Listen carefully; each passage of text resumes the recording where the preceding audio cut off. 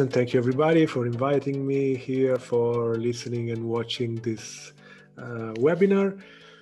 The name is written there. It's Michele Di Paola from Italy. It's where we live. I live close to Milan. I've been doing youth work for many years, and then since 2008, 2009, I started playing with the idea of introducing in non-formal education some digital elements, and then it became the opposite. So try to introduce non-formal education inside digital elements and environments. That was the training practice project that I created with some colleagues out of my training of trainers. And from that moment on, I went deeper and deeper into this concept of trying to find a way to put together non-formal education and digital environments, let's say it in the wider possible sense. So I have few slides which are basically some sentences that I want to write there to help you remember. But before, I just wanted to share a few words about the situation we are in after 1 year, the 1 year that made digital youth work a thing for a lot of people.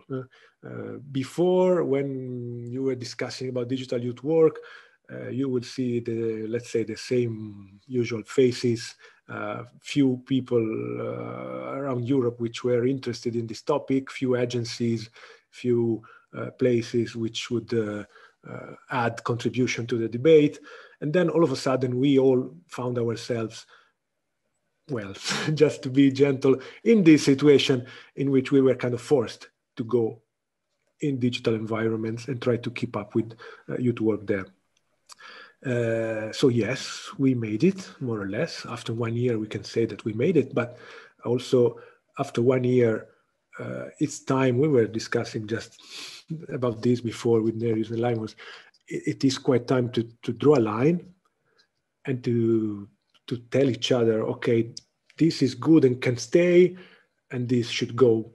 Moreover, if we keep the hope of sooner or later coming back to some kind of normality, in which, of course, some of the previous ways of activities will finally come back, but others maybe could be different, could be more contaminated by what we learned in this year, and probably some of the ways of working that we had during these years could stay and become new standards. So it's a matter of quality. And that would be my first sentence. So sharing my screen, you will see it clearly here. And the point and the first question, which I would ask you and underline as a first element to open up a discussion or reflection about digital youth work is exactly this one. What do we mean with quality? After this year, after all the debate, after the few documents, official documents that we got in the meanwhile, there's still a need to define clearly what quality means in this field. There is now, while we speak, now this will be recorded, so now in March 2021, so we say to the future people which will watch this seminar, there is an ongoing activity, the Strategic National Agencies Cooperation, I hope I remember well, but anyway, the SNAC about digital youth work, which is starting it has started a survey among all the different national agencies on this topic, what is quality in digital youth work. This topic of quality is being studied, is being researched, but we still need to learn more. We are kind of walking blind in this period, but after 1 year of working blind, was it out of experience? Was it out of improvisation? We are learning, and we all have learned quite something. So my second point would be, let's try to recognize all the learning that we had during these months. Probably 1 year ago, this MOOC wouldn't have that much attention by many of you. because, learning things online, but now here we are all together. Probably in the future, we will at least consider prep meetings before some activity that could happen online, because there's not that big need to go somewhere and spend 3 days in planes and trains just to spend a couple of days in a place and look around. It can be done probably in a different way, and so on and so on and so on. And also these showed us that young people, but there's probably something which many of us already knew, young people have a very high rate of adaptability, of resilience, call it as you like. And so once again, we should also learn from them and maybe use their own experience to follow them in places where we can find tools, platforms, ways of using digital environments which are functional.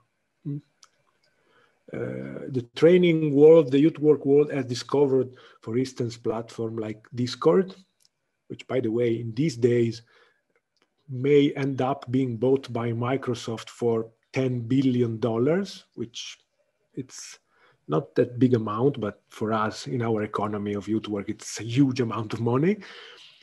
And these tools been used by youngsters playing video games for years, and only lately, well, except the Finns, but yeah, we all should follow the Finns, as someone wrote in the warm-up questions, are trying to play with it now in our youth work. So there's a lot of learning happening, and there is a lot of learning that we can extract from this year, from the experiences that we all gathered, and from the experiences that young people have and can share. Not because I don't believe this joke of digital natives. It's not that since one is born nowadays, then it's born already knowing everything about digital tools. It's just because they are more inclined to experiment and learn about these things, and we are maybe more afraid of making mistakes. So let's use their attitude and let's experiment more. And talking to what we should keep under our eye for a good digital youth work, I think these are the two main words, which are not so different from a good youth work overall. Interaction and engagement of our participants should be the way to go. The point is that interaction and engagement online are, of course, different and have to be achieved in different ways. It's not anymore the point of sitting in front of your laptop and watching small boxes with faces and waiting for the situation to become as it was before. We have 1 year of time, and many of us learned or improved their capabilities and their abilities to create situation even inside online environments, which would have a lot of interesting interaction and engagement. So how interaction and engagements are achieved in online environments should be one of the elements that we should question each other about. Let's go a step further than just having the problem of meeting. It is a problem. Digital divide is a thing. So having everybody there connected with us, it's important. But then what? And speaking about digital divide, inclusion in online environments is difficult. It's more difficult. It's more difficult because there is a technical aspect, because the devices are not affordable for everybody, because if you live in some rural areas, you don't even have good connections or good enough to be connected. But once again, we have enough creativity and fantasy to at least try to find workaround for these problems. For instance, Zoom can be accessed by a simple phone call. Nobody uses this feature ever. But if you don't have access to internet, you can anyway be connected with us now, just calling a special number. And this is just one simple example of things that we should consider and we should learn to use. Inclusion is more difficult, and it's more difficult to have it by design in this kind of environments. The Salto Resource Center about inclusion and diversity is creating an online, it's not a real publication, it's a website containing articles and podcasts and interviews in which I'm somehow involved, which is exactly about this topic.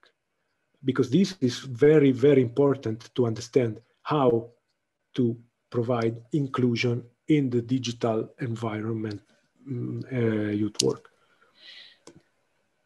And then another element is scale and impacts. Online environments, digital youth work happening in an online environment have to compare itself with numbers which are not our usual number.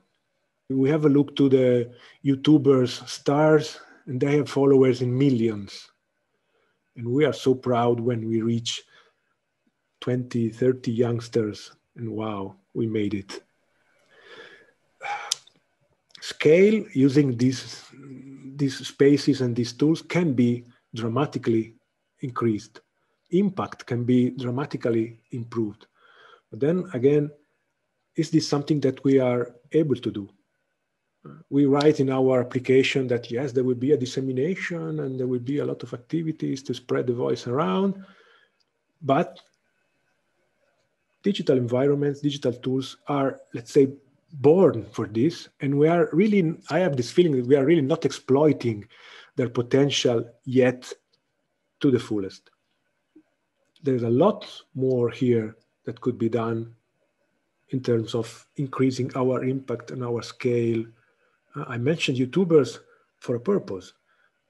Streaming, podcasting, going live on Twitch, these kind of things are things that are happening, that have been happening in the youth world already for years, and we are now maybe slowly trying to catch up with. We should really look in that direction. And so, just to sum up and try to identify some elements that this question of quality brings with it. If we ever had to, I don't know, compile a kind of a list of quality elements in digital youth work, what should we put there? You did it already before the recording and the broadcasting of this webinar on a Menti survey, and some of the elements that I saw there were matching with the ones which I wrote in the next slide that I'm showing you in a while. Other were different, some of them also kind of unexpected. But I think that we should always ask this question: which are the elements that can bring quality to my digital youth work activity? So here's a little list, which then I would really like to go on and improving and adding more points in the following discussion. It's a bit small, but I guess you can read. Try to have an inclusive approach and to offer an inclusive environment by design. That means that you should take care and take into account before all the possible aspects leading to inclusion or lack to inclusion. And some of them are huge, like, as I said, devices, connections, but others are a bit more hidden, like the fact that we base online everything on visual approaches. And not everybody is able to use a visual approach, for instance. That's a simple example, but speaks a lot of the attitude that we should improve. Offering captions, subtitles, translations, sign languages, these things are easier to do online, but we are not doing them so much. So that's, again, a field where we have a lot of space for improvement. And then interaction with participants and where to find it, as in the Harry Potter spin-off movies. Interaction with participants indeed are fantastic creatures. So where to find them? Again, as I mentioned, let's try to follow youngsters here. Where do they go to get engaged to find interaction when they are connected, when they are online. Do video games, for instance, have something to teach us about this? They surely have. There is a book by an American professor called James Paul Gee, which has exactly this title: What Video Games Has to Teach Us About literacy and learning, or learning and literacy. Well, it's a book published, I don't know, more than 10 years ago. And it's there to show us the way. Interaction means not only asking questions with Mentimeter, which is, of course, always a lot good, but also, for instance, allowing different times and spaces. And this is a way to achieve engagement. So next point, engagement of participants during the activities. When I'm doing digital youth work with someone, how can I be sure to engage them to the fullest? Sometimes it's not even mandatory to be all connected all the time. Maybe it's better to offer an interesting task and then tell everybody, guys, let's meet in half an hour and you do your thing with your own pace, in your own place, with your own tools, and then you show me. Instead of struggling with technical limitation and devices which do not work and whatever else. So again, engagement can be achieved in a lot of different ways. And it's time to step forward this framework of small faces in boxes and think that this is digital youth work. It can happen in a number of other ways. Going around outside when we'll be able to go outside. Again, with mobile phones and keep connection between groups can be a way to engage participants in digital activities. And I hope this will stay because this could open up a lot of very interesting outcomes. And then something which, again, we write often in our application and in our programs and in our projects, but digital tools and media really help a lot to develop more, and so we could and we should develop more, is to keep this engagement of participants also before and after the activities. If you establish a group, let's say on Discord, but it can be also a WhatsApp group or whatever, they stay connected there. So why don't you invest some more energy and time to keep the connection ongoing? To ask the group after 1 week, after 1 month, after 1 year even, if they have something more to add to the topic that you work together with them. If they learn something more that they can share with the rest of the group. If now they have something to teach you because they became expert, maybe more than you. These elements, again, are way easier to achieve using digital tools and media. We don't have to organize a follow-up training course or another youth exchange or open up again our youth center, recalling back the group which was here 1 year ago. In the digital spaces, the connections are kept, and it's up to us to keep them alive as well. And then one last point, and then, as I mentioned before, the point of dissemination and measurement. The scale of possible dissemination online is vast. And I have this impression that our outreach should be as vast. But instead, reaching out is difficult. It is difficult because we don't know how to use the tools, and it is difficult because we have no clear idea on how we should reach out, which should be the places and the ways to reach out. There's no possible direct approach. I cannot go to someone and invite them to my activity. I cannot stick posters on the walls. I cannot go in some club and offer leaflets, but there are options which somehow can mimic this approach, or maybe other approaches. I can go where people are online. I don't know how many of you tried and experimented something inside TikTok, for instance, but huge and increasing numbers of very young people are now there enjoying this social platform made with videos. So why don't think about putting a video there?